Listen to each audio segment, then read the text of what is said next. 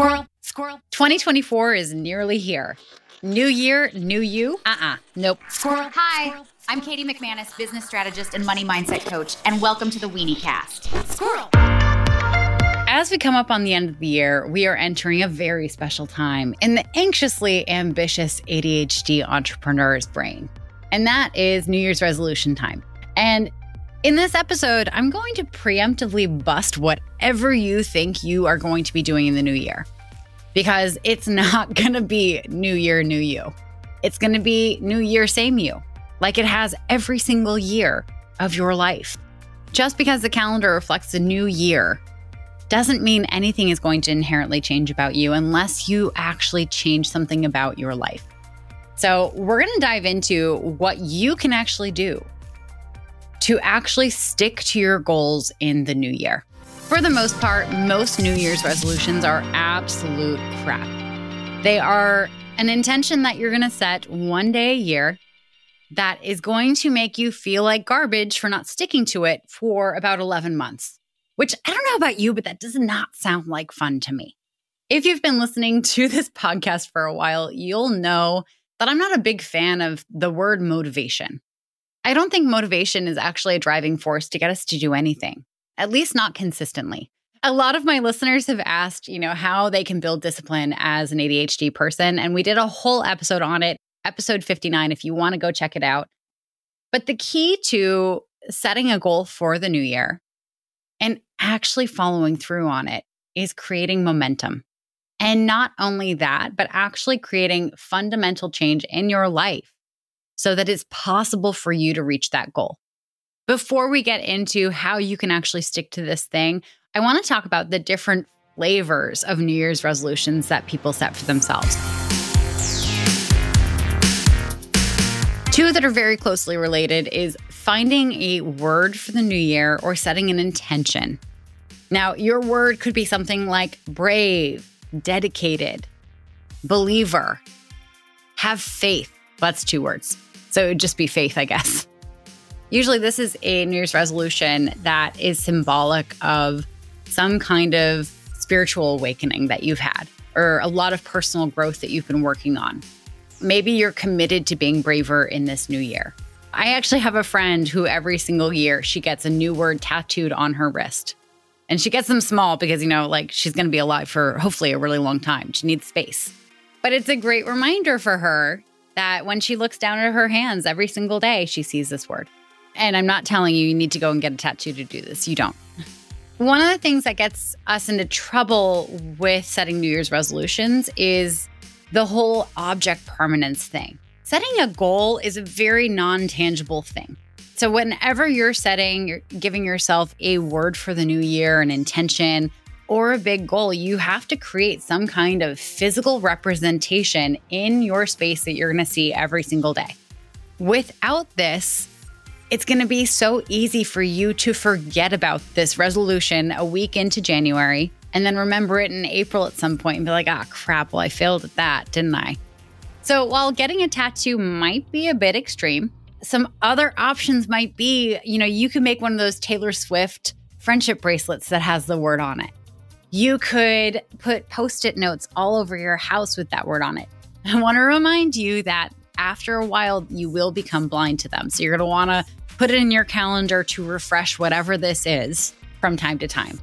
You can write on your mirrors in lipstick or in glass pen, whatever this new word is or whatever mantra you want to do. If you do this, I'll tell you from experience, you do have to tell your housekeeper to not wash it off every single week. I went through a lot of lipstick because I was also very self-conscious about rewriting I'm enough on all of my mirrors. I didn't want to tell her, have to explain it to her because I also think she thought I was a little nuts for it. I think she thought I was kind of a sad lady. I think she actually was very concerned for my mental health. Anyway, to your comfort level with this one. You can also put it on the background of your phone for the lock screen. That is an option. But if you don't do this, if you don't create a physical representation of it, guess what? You're going to forget about it. I guarantee you. Out of sight, out of mind. If you don't see it, it does not exist. just like the 17 pairs of headphones that you lost that are in pockets of your favorite jackets that you've never checked the pockets of. Similar to setting a word, you can set an intention. I'm setting the intention that I'm going to be more present. I'm setting the intention that I'm going to have more fun. I'm setting the intention of enter whatever your intention is here. Intentions are beautiful things. I love them. I think they're way better than goals for long-term things because it takes away that all or nothingness that we tend to attach to goals. And what I mean by that is I'm sure you've had this experience of thinking like, I'm going to get in shape. And then you create a workout calendar for yourself that has you doing cardio Monday, Wednesday, Fridays, and doing weightlifting Tuesdays, Thursdays, Saturdays, Sundays, and then yoga on Sundays as well. And you're like, I'm going to do this. I'm going to go full throttle every single day. I'm going to work out. Well, you get a few days in and you're sore and you're tired. And instead of going to the gym after work, your friends are inviting you over for dinner and you're like, that sounds like more fun. And so you skip your workout on day 4 of the new year. And the next day you think, oh no, I ruined the plan. I didn't go to the gym yesterday. I didn't work out. Okay, well, I've already kind of failed at it, so I guess I won't go today also. And then the next day, oh no, like I'm really off the rails. This is not working. God. And then before you know it, the whole plan is tainted with failure. And you don't even want to go back to it because you feel like you've already failed. You don't get any dopamine from it. Whereas if you set the intention of working out 3 to 5 times a week, there's a lot more forgiveness. There's a lot more flexibility. There's a lot more ability for you to rationalize with yourself that you just showed up. Some days you're going to be tired and sore from the workout the day before, but you're still going to make it to the gym. But you know what? Instead of sprinting, instead of like punishing your body, you're going to go for a 30-minute walk, and that counts. So intentions are beautiful things, but the only way they get to be successful is if you make structural changes about your life. Intentions are usually about saying yes more to a certain thing. I'll bet you it's like $20 that you're already probably pretty busy. Like there's a reason you haven't done this thing already. There's a reason you haven't done more fun things. There's a reason why you don't go to a museum once a month already. You don't have the time for it in your schedule.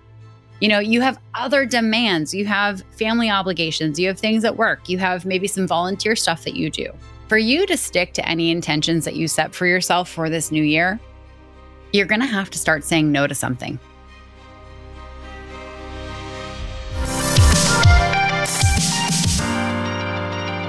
I'm going to tell you the least sexy intention I set for myself.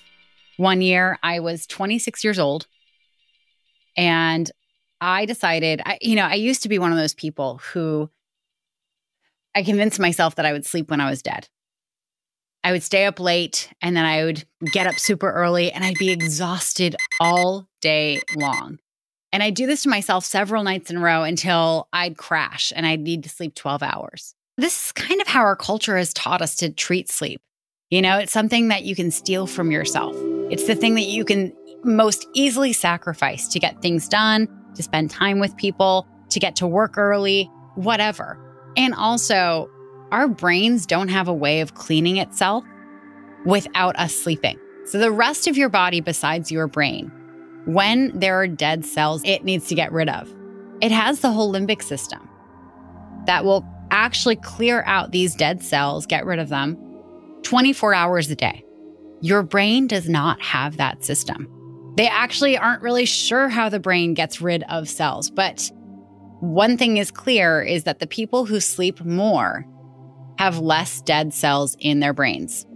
So the only conclusion scientists have been able to make on this, and there may be more research, and if there is, please send it to me. But the conclusions that they've come to is the only time the brain can actually offload dead cells that no longer serve it, that are maybe clouding your judgment and making things harder for you to learn and do and all the things, is when you're sleeping. So I heard this and I thought, okay, well, that's absolutely not me. I'm not sleeping enough. And I set an intention for myself that new year that I was going to sleep at least 8 hours a night. Now, to do this, I had to cancel hanging out with friends later in the evenings. For me to do this consistently, I actually, at 26 years old, gave myself a bedtime of 9 p.m. And in planning this out, I knew that I wasn't going to fall asleep at 9 p.m. on the first night, or on the second night, or on the third night. But I made myself go to bed at that time and just rest. Rest without the TV on, without my phone with me, until my circadian rhythm started getting acclimated to going to bed at 9 p.m. And I actually started falling asleep really quickly. But it took some time. And I planned this out after doing some research on it. After doing this for 5 months, I realized how unhappy I was in my job. I realized that I needed a break from city living. And I was able to strategize my exit from working at the company that I was at and from living in the city. The other crazy thing about forcing yourself to sleep 8 hours a night is once you start, you can't stop. So this is something I have to be very conscious of in the now, because if I have to get up early, I genuinely have to go to bed super, super early because I will not wake up at my alarm. My body has grabbed onto these 8 hours of sleep it gets every single night and will not let go. So I highly recommend this. If you're someone who steals sleep from yourself and you find that you're eating poorly, you can't stick to workout regimens, you have a lot of anxiety, try this. Try sleeping 8 hours a night. It's not sexy. Being single in a city like San Francisco and getting asked out on a date and being like, okay, but I need to be home by 8:30, not a cute look. But you know what? It was one of the best things I've ever done for my health, my career, and my life. But it was also an intention. There were nights where I didn't go to sleep at 9 p.m. I built in that fail-safe that like, if I fell asleep at 11 p.m. or maybe something happened that I stayed out later than I intended, that was okay. Because it wasn't I have to do this every single day or I fail thing. It was, this is the intention I've set for the year, that most nights I want to be asleep by 9 p.m. There's a lot of research that suggests that those of us with ADHD actually do need an hour or two more sleep than neurotypicals. Maybe this is because our brains have to work harder throughout the day to kind of conform into this world that's designed for neurotypicals. But prioritizing sleep will actually make you better able to manage your ADHD symptoms in your day-to-day life, including your business. And then finally, let's talk about goals. Ooh, what am I going to say next? Well, you'll have to keep listening to find out. But first, squirrel. Join the Weeniecast hyper-focus community and unlock a whole world of support. Get direct access to me in exclusive calls, turbocharge your network with unlimited referrals, and boost your productivity with sprint calls and accountability sessions. But that's not all. We're talking expert talks, masterclasses, and more.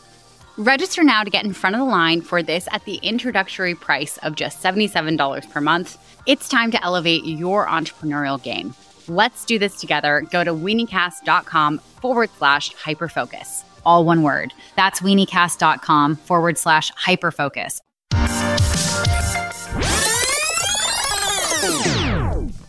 And then finally, let's talk about goals. I'm a coach. I love talking about goals. I love goal setting. I love dreaming up how you can create an action plan. I love looking at the big dream and then reverse engineering what the action plan is so that it stops being a dream and it starts being a realistic goal for my clients. The problem with how a lot of people set goals, however, is that they set the goal around the result, which absolutely, like 100%, it worked for Jim Carrey. He set a goal of making a certain amount of $1 million in acting by a certain date. Squirrel. So didn't you write yourself a check? I heard that you did. Is that true? I wrote myself a check for $10 million for acting services rendered, and I gave myself 5 years, or 3 years maybe. And I dated it Thanksgiving 1995. And I put it in my wallet and I kept it there, and it deteriorated and stuff. But then just before Thanksgiving 1995, I found out that I was going to make $10 million on, I think it was Dumb and Dumber. Dumb and Dumber, yeah. Squirrel. And he worked at it and he manifested it and it happened. Absolutely. However, Oftentimes when people set a goal around a result, they don't do the necessary steps that will allow for them to get to that result. So I always love prioritizing, setting a goal around the actions you're going to take in the spirit of reaching that result. Again, you want to be really careful here because when we set goals around actions, we can be very all or nothing. You know, you either stick to the plan and do everything on the plan and you never f***ed it up, but oh no, you just f***ed it up because you didn't do it that day. Oh no, now the whole plan is garbage because you're a failure. We're not doing that to ourselves, right? We need to create flexible goals for ourselves that can evolve and change throughout the year because we understand that we need variety. And sometimes the action that we think will get us to the goal loses its mojo. There's no more juice in that goose. I love that saying. And then we completely drop off the map. So when you're setting a goal for yourself this year, maybe it's that you want to sign 10 new clients at your new retainer rate of $2,500 a month. That's an incredible goal. And I want that for you. And also, that in itself is not enough for you to actually reach that goal. You're going to have to commit to doing the actions that will actually get you there. Now, oftentimes people set themselves goals like this and they don't set themselves up for success because if they knew how to do this, they would have already done it. If you've never gotten a high ticket client before and you're setting yourself this goal of signing 10 of them, but you're not giving yourself the tools to be able to know how to do that, honey, like we need to have a talk about realistic goal setting. This is like setting a goal of saying, I'm going to learn how to play the violin, but not having a violin. Okay, you can't learn how to play a violin without an actual violin to play on. Side note, my parents and my school when I was in 5th grade tried to make me play the violin. I ruined every single concert because I refused to learn. The only song I learned how to do was Twinkle, Twinkle, Little Star, and not well. Squirrel, squirrel. Hi guys, I'm going to be giving you a little concert. I learned this when I was about 8 years old. What year, Catherine? What was that? 8 years old? How old am I now? You're 22, I think. So it's 96. So, listen to me now. I'm great, right?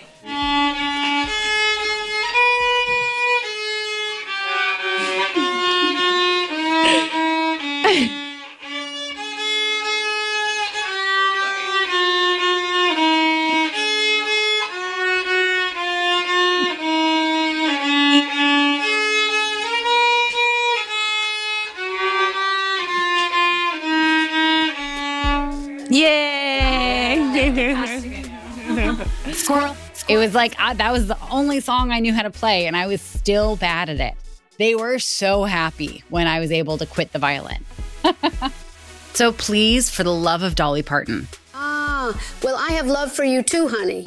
If you're committing to doing something you've never done, set yourself up for success. Invest in something that is going to help you reach that goal.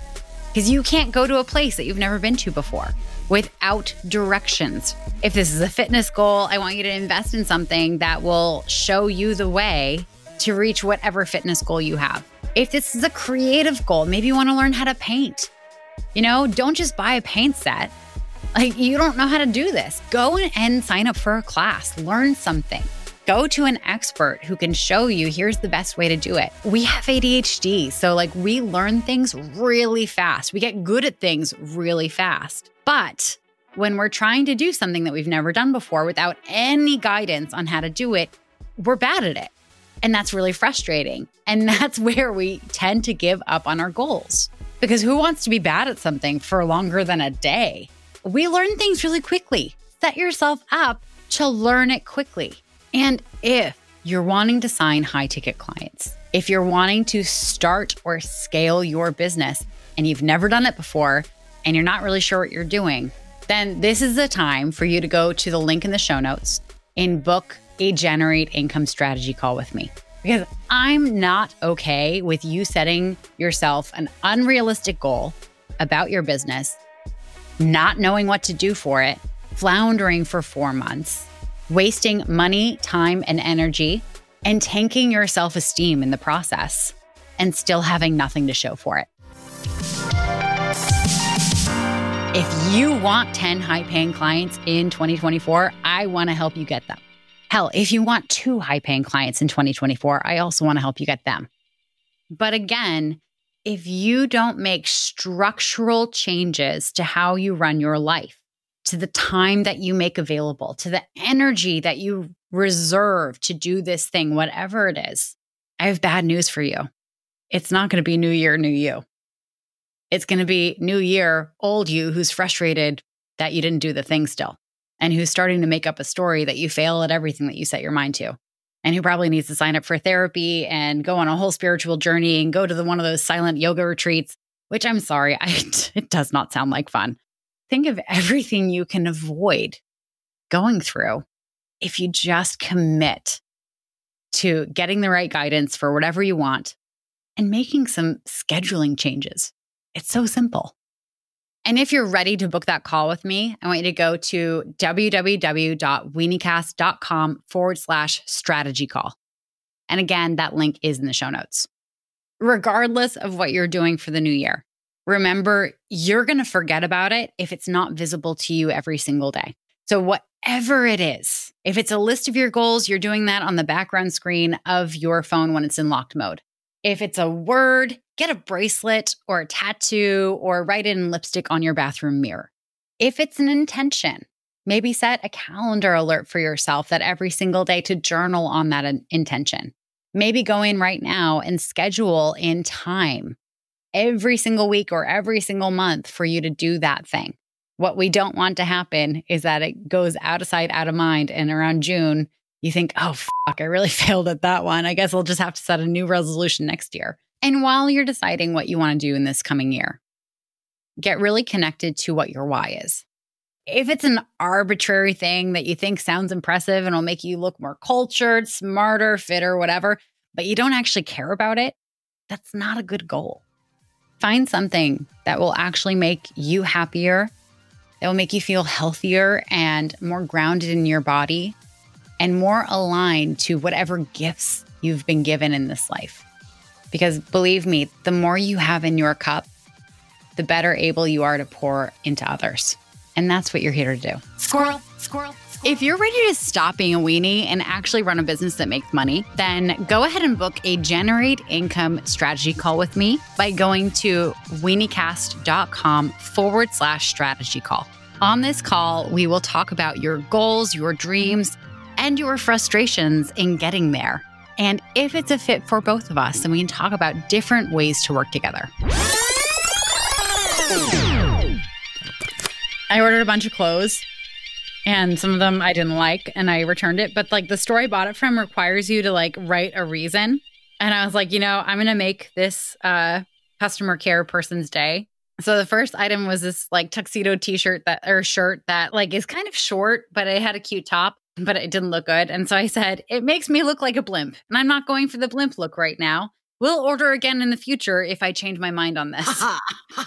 Squirrel, squirrel, squirrel, squirrel. Are you an entrepreneur? Are you struggling to stay focused and organized while juggling a million tasks? Are you looking for ways to improve your productivity, but finding it hard to stay motivated? Then you need to get access to my Weeniecast for Winners show that's exclusively on Apple Podcasts. I know you might be thinking, I've tried everything to stay on task and nothing works, but I'm enjoying the advice I'm getting here on the Weeniecast. And let me tell you, I'm delighted to be able to help you and thousands of listeners just like you, my friend. But the Weeniecast for Winners podcast is next level, and I'd hate for you to miss out on it. For just $1.99 a month, Weeniecast for Winners delivers in-depth and actionable advice that's specifically designed for entrepreneurs, including those with ADHD, whether diagnosed or suspected. I'll talk you through how to increase your sales conversions, keep your mindfulness on point, and even offer practical tips that can help you be more productive and successful in your business, all while catering to your unique needs of being an entrepreneur who might be struggling with ADHD. With Weeniecast for Winners, you'll get practical tips and strategies that you can use to drive your business forward without the frustrations and setbacks that often come with ADHD. So if you're ready to start seeing real results, subscribe to Weeniecast for Winners today at weeniecast.com/winners. For just $1.99 a month, you'll gain access to the valuable insights and strategies that can take your business to the next level. Weeniecast for Winners is a show that's worth every penny for entrepreneurs who want to succeed. Subscribe now and start enjoying the benefits for yourself.